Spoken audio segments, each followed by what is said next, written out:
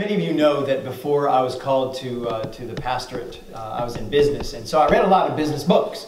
And one of the books that I read was a book called The 7 Habits of Highly Effective People. Perhaps you've read it. Author Stephen R. Covey, a Mormon, we won't hold that against him.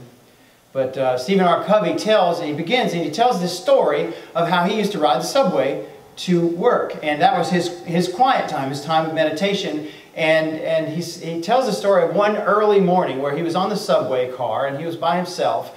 And the doors opened, and it came to a stop, and the doors opened, and on walked a father and 5 of his young children. And as he was sitting there, he tells the story of how the father went and sat and stared out the window of the car whilst the children ran all over the car, thumping the back of people's newspapers and hooting and hollering and making a great deal of a ruckus. And after a little bit of time, Covey tells how he went over to the father and he said, "Sir, your children are unruly and they're disturbing everyone in the car. Will you please do something?" And he said, I'll never forget how the father turned to me, and in these sad eyes, he said, "Oh yes, I probably should do something. I'm sorry, I'm just a little distracted. We've just come from the hospital where their mother has just passed away." And he tells that story in the beginning because he gives the picture of what he called a paradigm shift. And if you think about the mindset of all of those people in the car and how upset they were with what was occurring in the car, but then having Covey come to realize that there was this life event in the lives of all of these people, it just changed his entire perspective on the circumstances. And so I tell this story this morning because I want us to understand that perhaps we need a paradigm shift about what church is. Perhaps we need to understand differently when we say church, our perception of church. Is our perception of church what I would call spectator Christianity? To better understand what I'm talking about, if you will turn with me to the book of Genesis as we continue our study in Genesis, if you can believe it, we're already in chapter 11. And so I'll begin reading in chapter 11, beginning in verse 1 of chapter 11. And beginning in verse 1, it says this: "Now the whole world had one language and the same words. And as people migrated from the east, they found a plain in the land of Shinar and settled there. And they said to one another, 'Come and let us make bricks and burn them thoroughly.' And they had brick for stone, and bitumen and mortar. Then they said, 'Come and let us build ourselves a city and a tower with its top to the heavens. And let us make a name for ourselves, lest we be dispersed over the face of the whole earth.' And the Lord came down to see the city and the tower which the children of man had built. And the Lord said, 'Behold, they are one people, and they have all one language. And this is only the beginning of what they will do. And nothing that they purpose to do will now be impossible for them. Come, let us go down there and confuse their language, so that they may not understand one another's speech.' So the Lord dispersed them from there over the face of all of the earth, and they left off building the city. Therefore, its name was called Babel, because the Lord confused the language of all of the earth. And from there, the Lord dispersed them over the face of all the earth." May God add His blessing to the reading of His Word.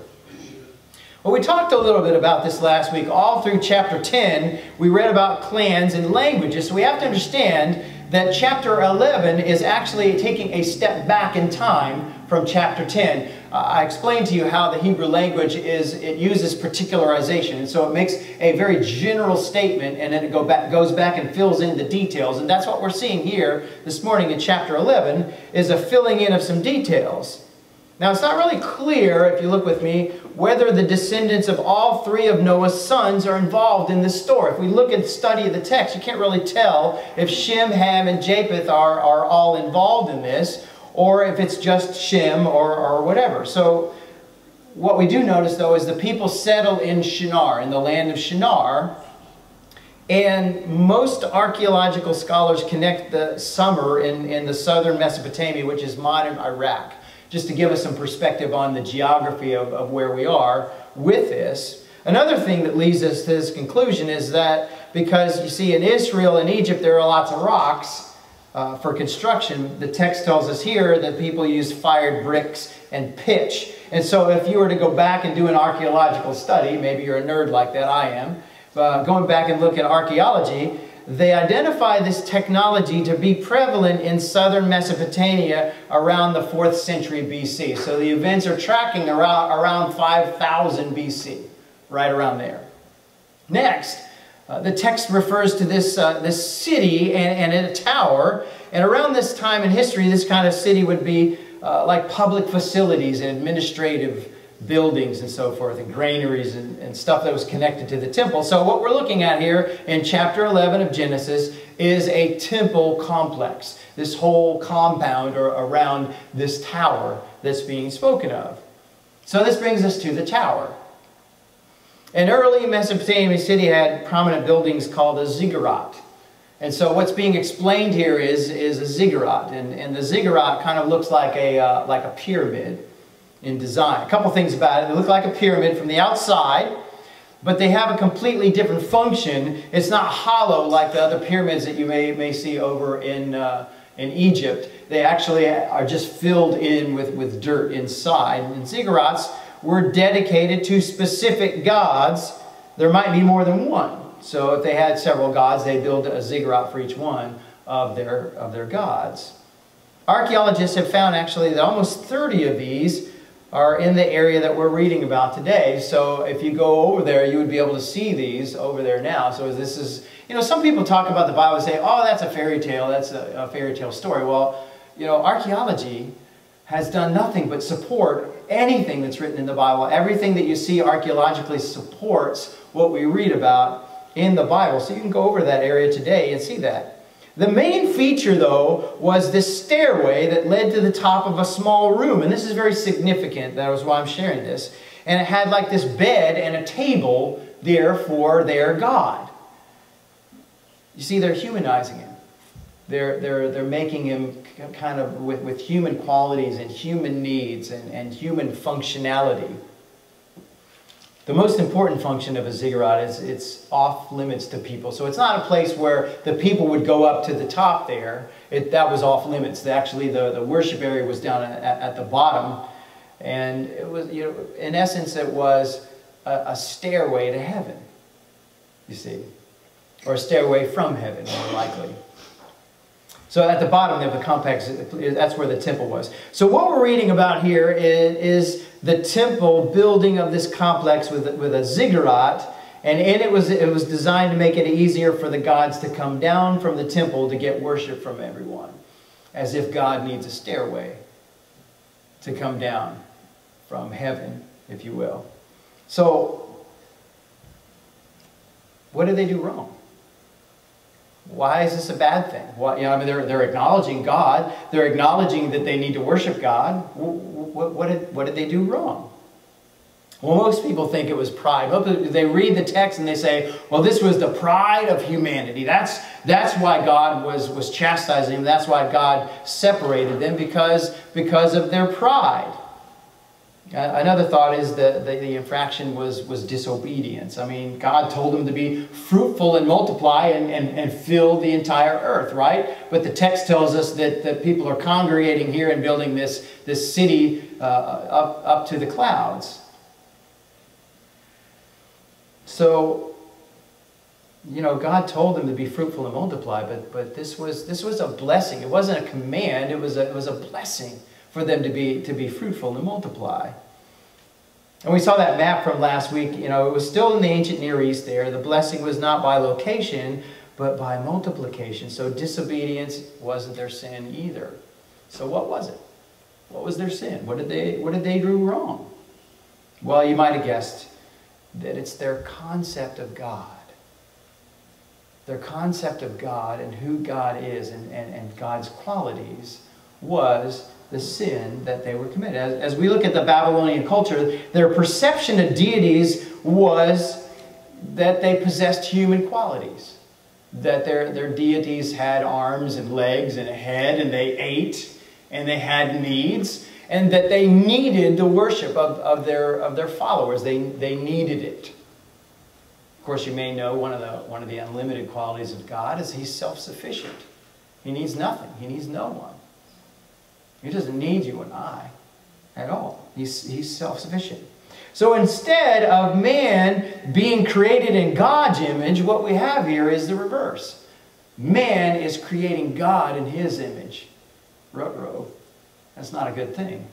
Not a good thing at all. So instead of people trying to be more God-like, they're trying to bring God down to this level of fallen humanity. Humanity's creating this entity with needs and with weaknesses. So the offense here is in the beliefs that resulted not in the building of the city and the tower, but what stood in the minds of the builders and their perception of God. See, He's portrayed as human with faults. This is called paganism, by the way. Paganism is applying misinformation about who God is and this perception in our mind about God and who He is. But I'm not going to preach to you today about this fallen world. I mean, we're indwelled believers here. I know your hearts. I know you. We're indwelled believers here. And so I'm not going to talk about fallen world and sin and all of that. What I want to talk about, friends, is what we're doing here and why we do what we do. And I want us to consider us as Christians, as believers, as the body of Christ, and what this is all about here. Why do we do what we do?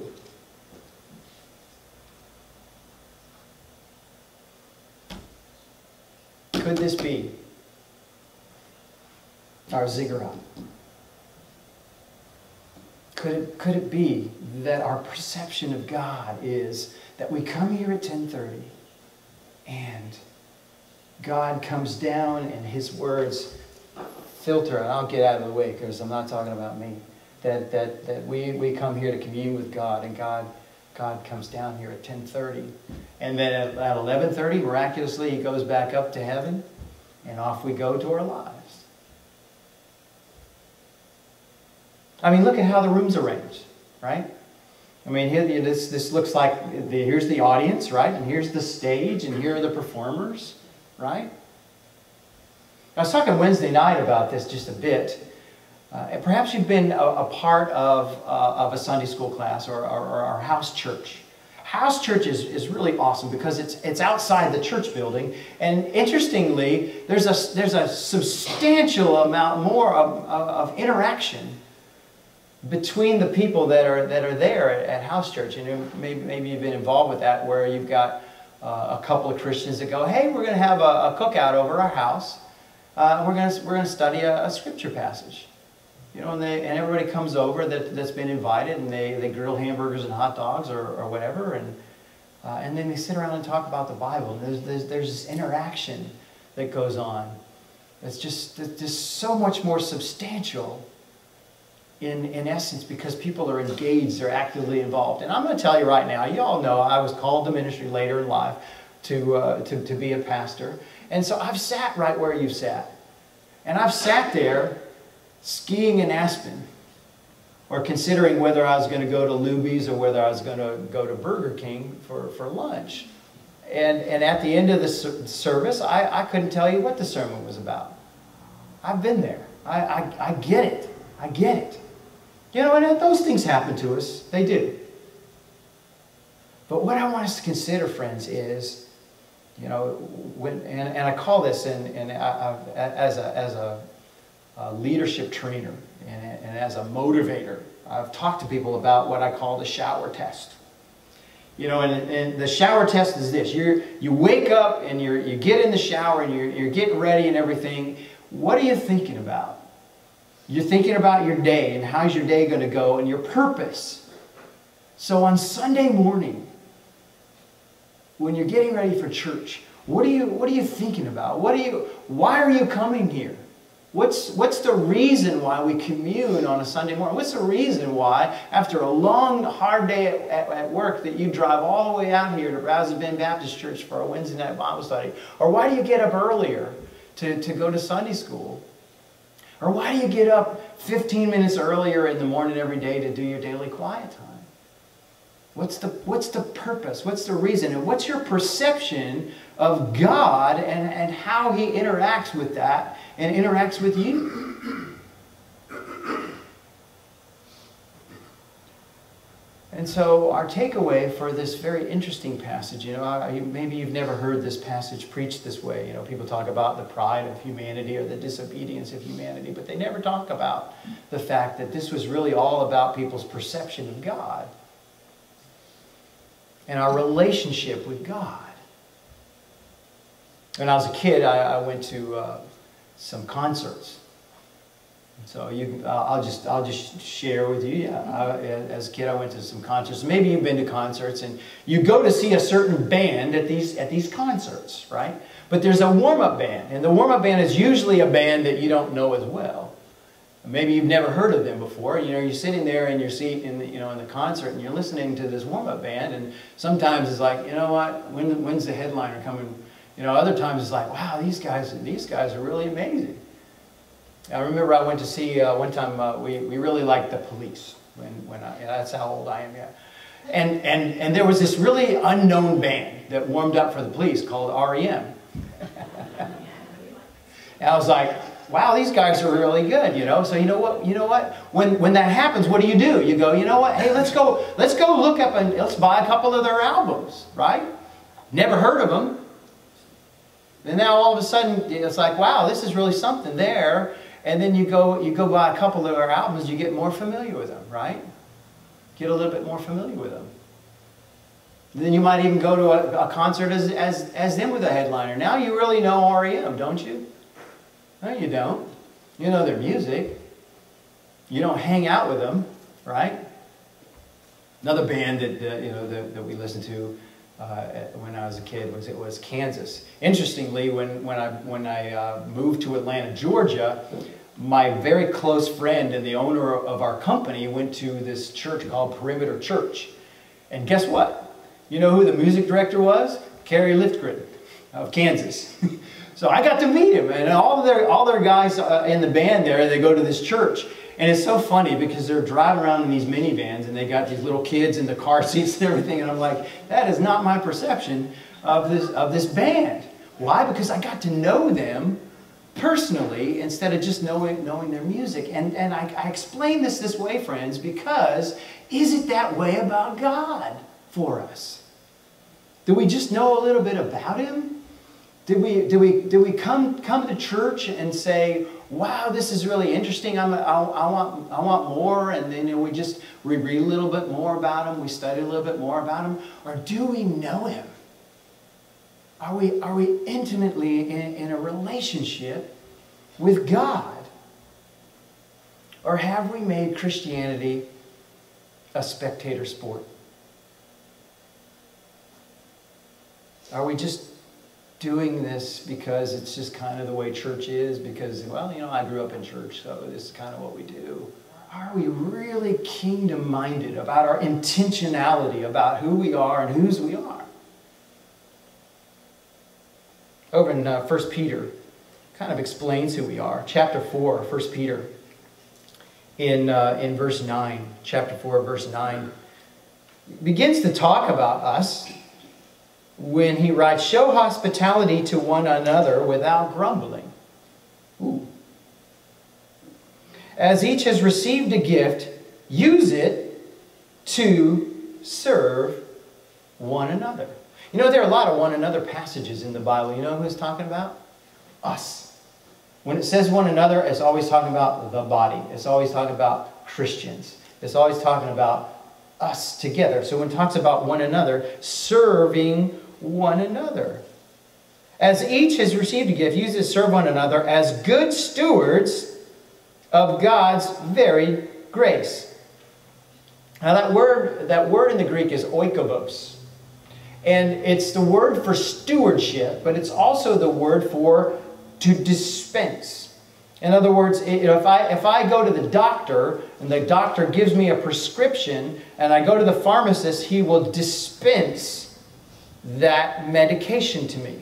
And so the dispensing of things is a stewardship that you and I have been given. What's the stewardship that we've been given? Gifts. What's the purpose? To serve one another. You see that?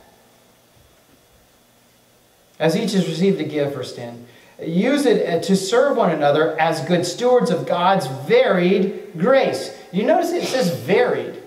In another place it says to each of us is given a measure of faith. In other words, we haven't been given all the same measure. It's different measurements of it. So it's varied grace. Whoever speaks as one who speaks oracles of God. Whoever serves as one who serves by the strength of God supplies, in order that in everything, God may be glorified through Jesus Christ. To him belong glory and dominion forever and ever. So I'll back up there just to give you the exegesis of that as well. It's explained, whoever speaks, one who speaks oracles of God, and whoever serves as one who serves by the strength of God, in order that, okay, there's our purpose. Whether we're teaching or whether we're serving, the purpose is that in everything, and if we go back to the Greek, everything still means everything. That means it doesn't matter where. You know, we think, we kind of compartmentalize, particularly men, we'll compartmentalize church, right, as like church. And we had a work day, and then it got canceled, and then it wasn't canceled. And we got people that came over and pressure washed, and and planted flowers and pulled weeds. And of course, these are things that we need to do. But as we look at that, that's not church. All right, we need to be good stewards of our building. We need to keep it up, absolutely. But that's not church. Digging post holes and pressure washing isn't church. You know what church is? This is church. We're coming together. We're worshiping together as the body of Christ. But it's so that, right, in everything, God may be glorified through Jesus Christ. Why? Because to him belong glory and dominion forever and ever. Amen. And so whether we're at work, whether we're hanging out with our friends, whether we're watching the game, whether we're hanging out with our kids, whether we're going out to dinner, everything, whatever it is we do in our lives, friends, that is being the body. When we talk about, when pastors start talking about service and all of these things, people kind of scooch their toes back because they don't want us to step on their toes. This is not toe stepping. This is freeing and enablement, friends, because it's exciting. It's exciting that you don't have to be changing diapers over in the nursery or pressure washing the sidewalks to be being the body. You can be the body wherever you are, doing whatever you do. It's just a matter of shifting the paradigm of why you do it and the purpose. That shower test in the morning of why am I getting ready to go to work? Well, yeah, I need sustenance. I need to pay my bills, absolutely. But there are people that are in my life that need to see the truth of salvation by faith in Christ. And God has placed you in those circumstances so that you can go and be and do as the body of Christ. And it's my role, friends, and I would be doing a great disservice to you if I did not share the truth of that with you and our purpose and who we are. This is our role. I must help us discover our gift and use it in the body. The health of the body is our goal. I mean, back to the doctor illustration. If I was to go to the doctor, and the doctor would give me, take some blood and look me over and x-ray me and then come back and say, I've given you every test that I can think of, Mr. Brooks, and I have bad news. Only 20% of your body is working. Only 20% of your body is functioning. Well, if that were true, I'd be dead. I'd be dead. What's our goal? Hopefully all of our goal is I want 100% of my body functioning exactly the way that it's designed to function. It's no different. Each of us has been given a measured bit of grace and a gift to function together as the body of Christ, to work together for the furtherment of the kingdom of God. Living for Jesus should be the norm. We don't just know, we do. And you have to catch yourself, particularly as an older person going back to school. it was very easy to slip in, you know, as I was sitting there in 270 credit hours of theology and Bible study, to make it all about academia and about learning.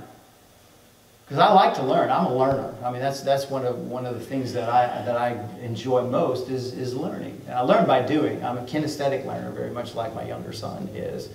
I love to learn. And every once in a while, I'd have to go, oh, this is not about academia. This is not about making sure I get straight A+. This is about growing closer to the Lord and functioning and learning how I can better function as a servant of God plugged into the body of Christ. You know, as I read in chapter 4 of 1 Peter, in that chapter 4, verse 10, it talks about that we all have gifts. We've all been gifted in specific ways. And you know what? It's so beautiful to see, even the size of our church, 60, 80, on a great day, that everything seems to function. Everything seems to seamlessly happen. And rarely are we in a situation where we're wanting of anything, because things just happen. They happen. You see that how God does that. But I'll tell you this, if all we do every week is just show up here for the sermon and that it's just a knowledge assimilation, we missed it. We missed it. Christianity is not knowledge without action. This creates very unhealthy purveyors of the message. And so I want to keep us in check there. And if that's a paradigm shift, hallelujah, amen. Hallelujah. I have a dream where every single member of the body of believers here at Brazos Bend Baptist Church knows their gifting and is fully functioning in that gifting. Lofty as that sounds. I mean, you look at most churches, you know, people kind of chuckle about it, though. They say, well, you know, it's the 80-20 rule. You know what that is, right? You know, 20% of the people do 80% of the functioning in any organization, whether it's a church or a business or what have you. May it never be. May it never be that we do that. 1 Corinthians 12:7, you don't need to go there. You can write it down if you want. 1 Corinthians 12:7, it talks about that we have a manifest gift given to each person. Very interesting. When you look at that word manifest, if something's manifested, you know what it is? It's visible. It's seen. It's not something that's just inherently in there. It's actually visible. In other words, you can see it. And you know what the thing is, friends? Whether we're using our gifting for the kingdom or not, it is manifest. Because wherever your passion is, that's where your gifting is. Whatever just really, really jazzes you, it gets you excited, just gets you so incredibly excited and overwhelmingly passionate, that's your gifting. So when we're using it in that way, friends, for the kingdom, it doesn't feel like effort. It doesn't feel like sacrifice. It doesn't feel like work. It's joy. It's joy. Over in Romans chapter 12. You can go there with me if you'd like. In Romans 12, perhaps you'll recognize, beginning in verse 4. For as in one body we have many members, and the members do not all have the same function, so we, though many, are one body in Christ, and individually members of one another. There's that one another again. Did you know we belong to each other? We belong to each other. We're all parts of the whole. Having gifts that differ according to the grace given to us, there's that measure of faith again, let us use them. If prophecy, in proportion to our faith. If service, in our serving. The one who teaches, in his teaching. The one who exhorts, in his exhortation. The one who contributes in generosity. The one who leads with zeal. And the one who does acts of mercy with cheerfulness. Let love be genuine. Abhor what is evil. Hold fast to what is good. Praise God. Praise God. Moreover, in Ephesians chapter 4.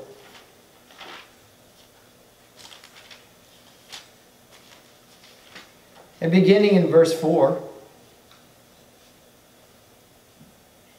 there is one body, one spirit, just as you were called to the one hope that belongs to your call. One Lord, one faith, one baptism, one God and Father of all, who is over all and through all and in all. But grace was given to each one of us according to the measure of Christ's gift. Therefore it says, when he ascended on high, he led a host of captives, and he gave gifts to men. In saying he ascended, what does it mean? But that he had also descended into the lower regions of the earth. He who descended is the one who ascended far above the heavens, that he might fill all things. And he gave the apostles, the prophets, the evangelists, the shepherds, and the teachers to equip the saints for the work of ministry, for the building up of the body of Christ, until we all attain the unity of the faith and the knowledge of the Son of God, to mature manhood, to the measure of the stature of the fullness of Christ, so that, purpose statement, we may no longer be children, tossed to and fro by the waves and carried about by every wind of doctrine and human cunning, by craftiness and deceitful schemes. Rather, speaking the truth in love, we are to grow up in every way into Him who is the head, into Christ, from whom the whole body, joined and held together by every joint which is equipped, when each part is working properly, makes the body grow so that it builds itself up in love. I could do a whole sermon series on that. I think you get the gist of it though, guys. Each one of us has a function. Each one of us is connected to each other to function together, so that when we all do it, it's just a symphony. Maybe you enjoy going to the symphony and listening and trying to pick out all the parts. You know, as a musician, I just really love going and seeing live performance like that and just appreciating, see if I can pluck out, you know, the woodwinds and see and hearing all the nuances of the woodwinds or the strings or the brass and all that goes together with that. But when it's all pulled together and it's directed by that conductor in the right way, it's so beautiful. It's so beautiful. And that's you and I, friends. As the local body of believers, that's you and I. What a blessing. What a blessing. You know, the American perception of church really destroys that. It's a spectator Christianity that many of us have been indoctrinated to. Maybe you know some folks. But God intends us to use our gifts. Somehow Christians have allowed it to be acceptable just to call ourselves followers of Christ. But you know what really we are? We're fans. You know, back to the going to the concert, you know, that example, you know, we're fans. Just like we're fans of musical groups that we enjoy. I mean, we're not up there on stage with them, performing with them, right? We're just fans. We're enjoying them and drawing upon them. You know, over in 1 Peter, as I read in verse 11, it talks about speaking the oracles from God. I'm a player coach. That's my role. I'm leading by example. I'm in the game along with you, but I'm a coach. You know, the coach brings the team together, right? The coach motivates the team. The coach plugs the players into their right roles. He helps them to cultivate and develop their abilities and their skills, and that they function together with the other team members. And you have that successful season when they're all performing at peak performance and doing what they're called to do in their roles, and they're properly motivated to do it. And I'm a player coach. We are to be ordinary people doing extraordinary things. Have you ever looked at something that God did and you just looked at that and you're like, you know, I was there, but that was way beyond anything that I was capable of. And that's a prayer that I give. You know, let us do things that are completely disproportionate to who we are, so that we know, Lord, that you did it. That you did it. What a blessing. What a blessing. You know, the Apostle Paul writes that. He's talking about the maturity and the health and the multiplication that comes as a result of that, friends. You know, and as we grow up and mature, we were talking about this on Wednesday, you know, that you've got folks and they just got saved, and we call them, what the Bible calls them, baby Christians. You know, and as they mature in the faith, you become more spiritually mature. Just because you become more knowledgeable about the Bible, that doesn't make you more spiritually mature. You know, but we become more spiritually mature as we grow up in our faith and as we grow closer in relationship with the Lord. One of the things that I mentioned on Wednesday is the danger of the adolescent Christian, right? Adolescents, right? Anybody got any adolescents in your house? God help you. All right? But we remember them, right? Maybe we got some grandkids that are adolescents. What? They know everything, right? You can't tell them anything.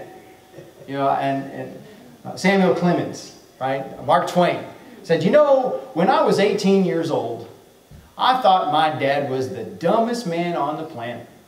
But you know, it's really amazing how much he learned in just a couple of years. And by the time I was 25, he was the smartest man I knew. You know, so you know, let's grow up in the faith and let's mature in the faith and grow closer to the Lord. That's what it's all about, friends, is that maturity and that growing closer in relationship with the Lord. And the functionality comes as a matter of an outpouring of joy from our hearts. You know, we say the joy of the Lord our strength. Do we mean it? You know, the joy of the Lord is my strength. Hallelujah. Praise God. Right? No. Maybe you've heard that phrase, you know, choose joy. I think that's a misnomer. You have joy. Just recognize it. It's not a matter of choosing joy. You already have it. It's just a matter of recognizing that you have it. The joy of the Lord. Ordinary people doing extraordinary things. So having this philosophy of serving others, equipping, maturing, connecting at the right place, and just being released to do it. We need to act as if we're infected. You know, if I have a cold, if I have a really, really bad cold, you're going to know it. And perhaps you know that all of us have the cold virus that resides in us. But most of the time it's just suppressed. You don't know it. But when it becomes prominent, when I get that sore throat and that cough and that runny nose and the sneezing, pretty evident I got a cold. Right? Are we infected with the Lord Jesus Christ? You bet we are. We're saved. Irrevocably saved. Saved by grace. Nothing that we did to get it. Nothing we can do to lose it. Praise God for that. But how are our symptoms? How are our symptoms?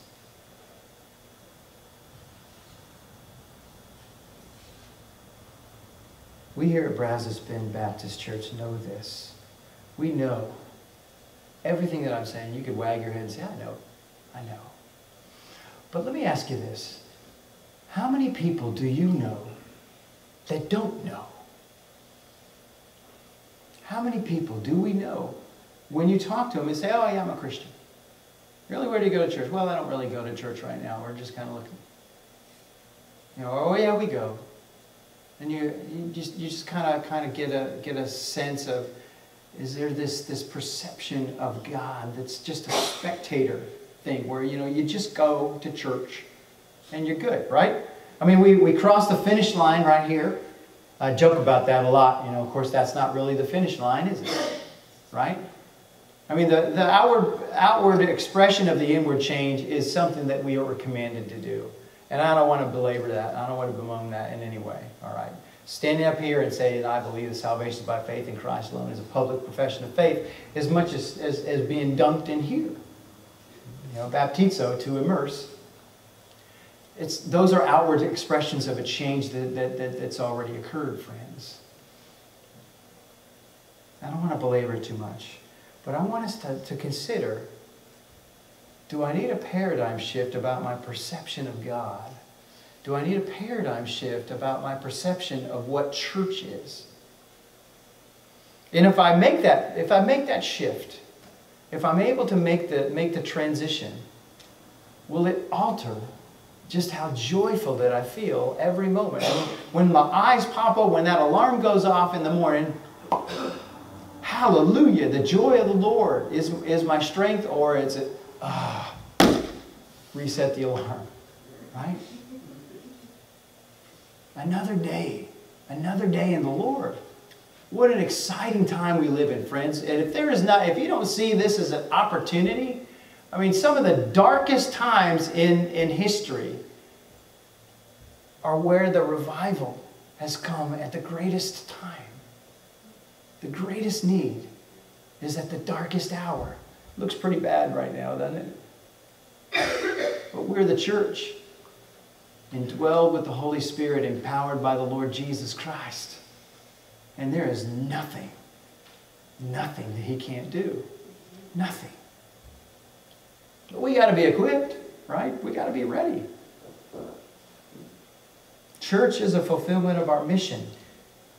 So think about those people in your lives. Think about them, who instead of behaving like they're created in God's image, they begin to view people themselves as God being in their image. And I want us to consider this, because this is really an issue with people in our lives, friends.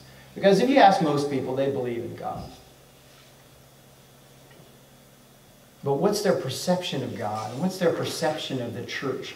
Is it in line with the Bible? And if it isn't, how can we help them? How can we help them align with it? That's our calling, friends. I mean, at the end of the day, that is what we're all about. Otherwise, God would have just snapped us up. The moment that you and I got indwelled with the Spirit, the moment that He ripped that sin nature out of you and replaced it with a new nature, He would have just caught you up in the air right then. Why did He leave you here? Because you're to be an influencer of others. We're to reach the lost. But we're also to reach folks that acknowledge the existence of God but have a misperception of Him, and give them the right perception. And so that's my challenge for you this week, friends. In your daily lives, in our daily quiet time, I want you to isolate faces of people in your life, wherever they are in their understanding, their perception of God, and pray that God would allow you to be light in a dark place. Will you do it? Let's pray.